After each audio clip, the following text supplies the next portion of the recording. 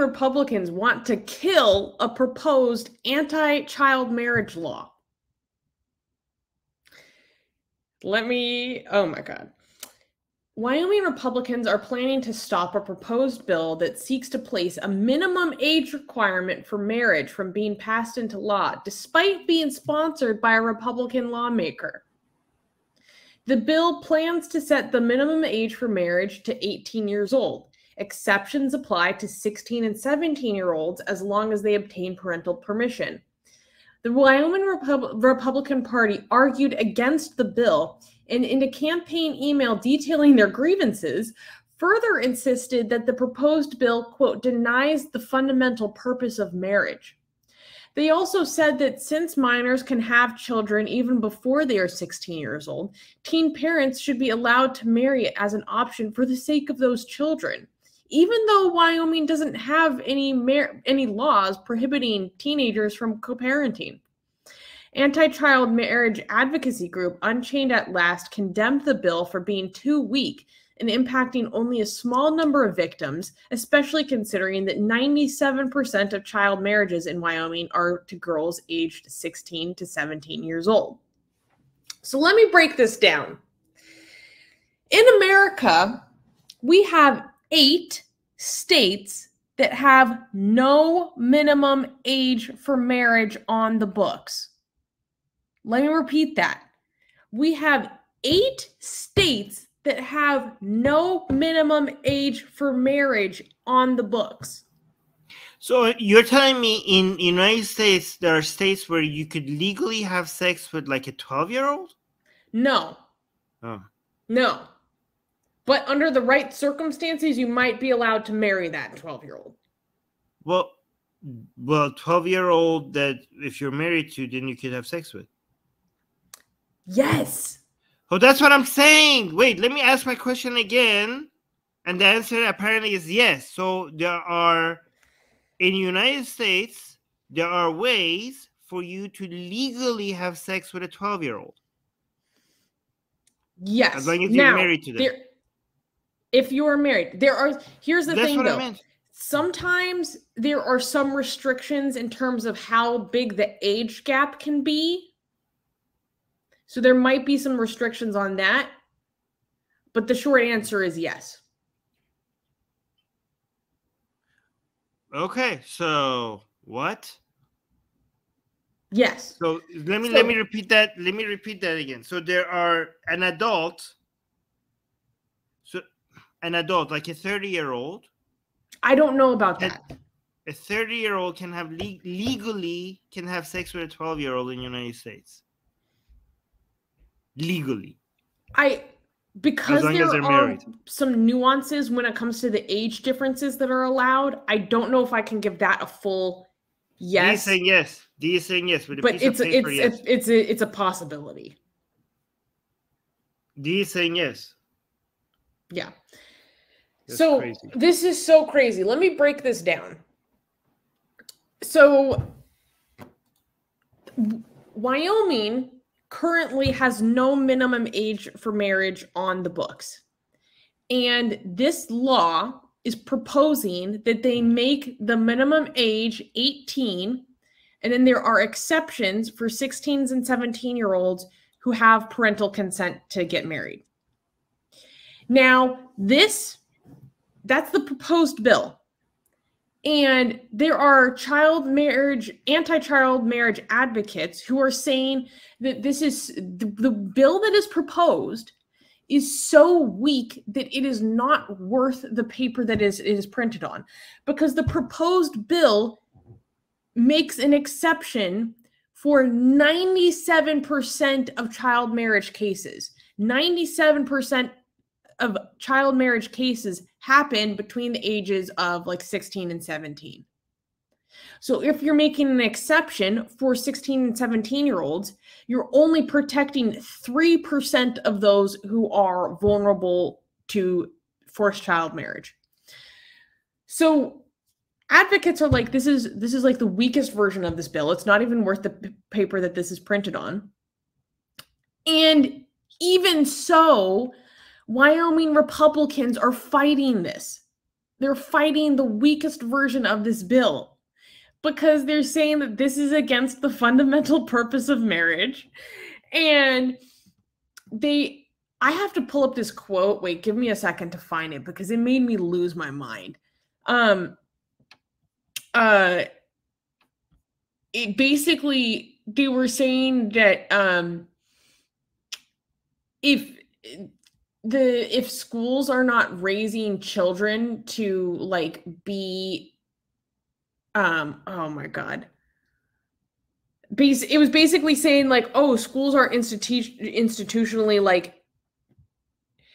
our bodies mature to have the ability to reproduce before our institutions give us that level of maturity to like make those decisions. So we should have marriage, which is the stupidest thing I've ever heard. It's not that the schools are not making children mature enough. It's not that schools, I mean, we have horrible public education in America, but it's not that schools are not making children mature enough to do this. It is that they are children and they are developing and they are literally not mature enough to do this. It's not because the state is failing to imbue the maturity in these people children. Think like if under the right circumstances, if you like educate a 12-year-old enough, you could call it mature enough for sex. Basically, they think like it's based on the environment. Maybe you can like, hey, like let's teach her history and philosophy. Oh, you're so mature. Get ready to get effed. I don't know what the hell. This is so stupid. My God, these people are so stupid. Oh my God. The Republican Party sent out a mass email criticizing the bill, arguing that its passage based on infringed on constitutional and parental rights, and further insisted that the proposal denies the fundamental purpose of marriage. Marriage is the only institution in the Wyoming statute designed to keep a child's father and mother living under the same roof and cooperating in the raising of any children that they together conceive. That is the natural right of every child. There is no law preventing an unmarried teen mother and father from living together in the same roof and cooperating in raising that child. But here's the thing. So, wait. That's just a whole bunch of nonsense in replacement of just saying we want to have sex with kids. That's what you meant to say. That's just like a whole bunch of gibberish. That like, hey, we're Christian fundamentalists, and that's what we do. We have sex with kids. But go on. Well, in that specific instance, they're talking about teen parents. In that specific instance, they're talking about teenage parents. But so Unchained at Last, which is really one of the premier organizations in the United States fighting forced marriage and advocating for stronger laws against forced marriage and child marriage, go support Unchained at Last. They also do really good educational content if you want to learn more about this problem in the United States, because there are child marriage in the United States. There are forced child marriages in the US. Don't get it twisted.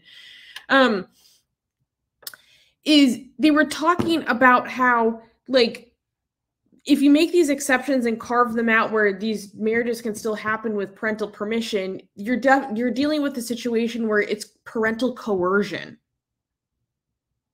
Like, and parents are coercing their children into getting married, maybe because they were caught having sex before marriage. Maybe there was a pregnancy and now it's like a shotgun marriage. You got to get married, But what's so insidious about it that Unchained at Last points out is that you're having children be married before they can open a bank account in their own name. You're having them get married before, like, a full litany of rights are available to them because they're still minors. You're having them get married while they are still too young to go to a domestic violence shelter if they need to.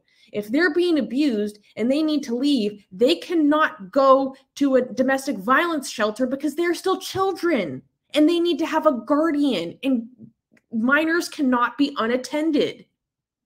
So it traps people in very, very bad situations, very, very risky situations. And it's despicable because, so here's a quote from Unchained at Last. What we're arguing about in most states is the idea of entering a minor into marriage before they're old enough to bring legal action into their own name. And then what they're saying is, what's really insidious is that what oftentimes happens is these children are being married to someone who is of an age where if that older person had a sexual relationship with that minor under any other circumstance besides marriage, it would be considered RAPE, either statutory or otherwise. So if under any other circumstance, it would be considered RAPE, you are having children marry. You know what I'm getting at here. The RAPist, yes. Yeah, I know, it's just so awkward to say. Yeah, because what we understand is that in marriage doesn't make RAPE not RAPE. And if you're a child, now you are stuck with that person. Now you are easier to manipulate. Now it's harder for you to run away. So if the law recognizes that this would be RAPE under every other situation, it would be even more RAPE when you don't have a place to run away from, when you are living with that person, when you are a child and you're being told even by your parents that this is okay. You're being gaslit by your own parents that this is acceptable. So it's still RAPE, but the law is now not going to recognize that one situation as RAPE. By the way, we have a lot of good points in the live chat. I want to highlight. I know. Okay, go for it.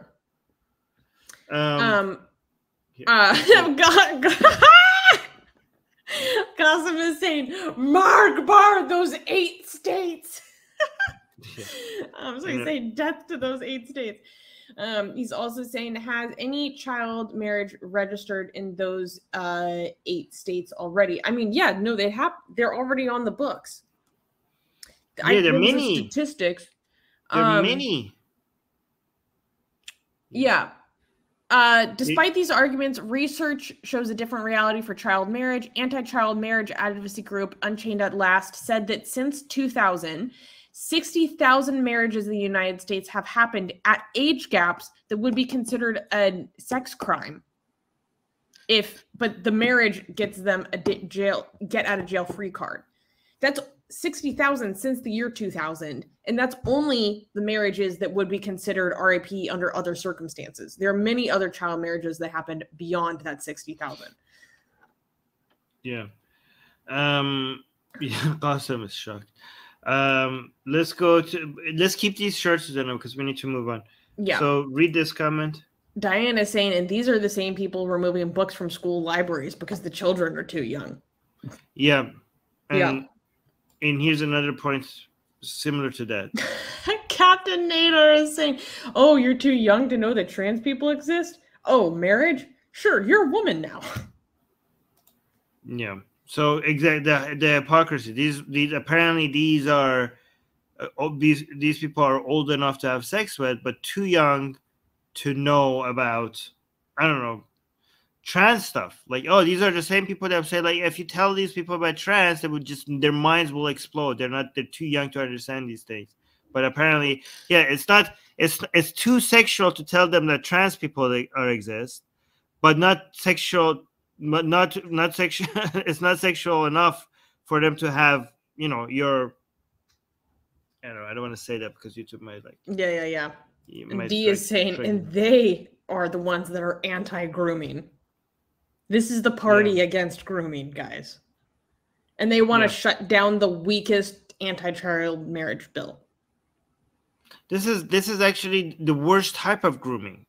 Grooming that has been legitimized by the state, that has been endorsed by your parents. This is grooming. This is grooming with everybody involved. The children are told that this is okay, and they are believed to make this. This is exactly grooming, and everybody is in on it, and they accuse other people. The hypocrisy is unbelievable. But we got a 55 euro super chat by GJ. Wow. That is, thank you so much. Wow. Thank you, GJ. So that's very generous. Saying on having a constitution, the United Kingdom still does not have that, and the current absolute majority Tories UK government are pushing bills through Parliament similar to the US Patriot Act, injecting the worst venom in the Senate amendments. This is, I know sometimes people say that the UK has an unwritten constitution, but this is why it's important to have an actual written constitution. Facts. This is why, yes. Guys, you have no idea how Taliban-like United States would have been by now if you guys didn't have a constitution. Like, imagine the things that the Republican Party would have been forcing upon the people by now. If you guys did not have a constitution, it would be an unlivable country. So every American should be thanking the hells that you guys have this one piece of document that is just standing between you and the full-on Talibanization of this country. I swear to God, the Bill of Rights is like the sexiest thing I've ever seen. Okay. That's one sexy bitch. But again, DJ, thank you so much for the super chat. That's very, very generous. I appreciate that. You can now get the sexiest blasphemous art ever known to mankind for free. Too sexy to show most of it here on YouTube. We draw Muhammad, Hindu goddesses, sexy hijabi art, Jesus, Mother Mary, Japanese god, Greek gods, and much, much more. Click on the link below where it says get our free blasphemous art.